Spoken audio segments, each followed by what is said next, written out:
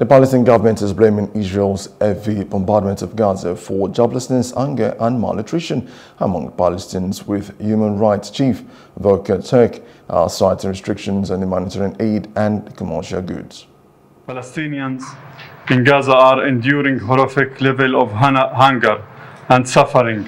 This is the highest number of people facing catastrophic hunger ever recorded, anywhere, anytime. 1 in 3 children under 2 of the North Gaza Strip suffer from acute malnutrition. Malnutrition among the children is spreading fast and reaching devastating and unprecedented level.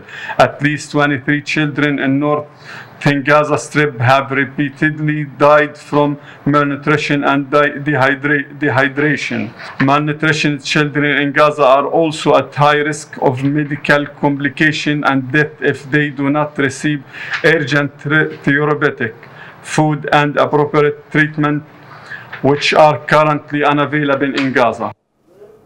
Now, Israel has intensified repressive measures against Palestinian prisoners, increasing their number to 7,617 prisons and detention camps since the start of Ramadan.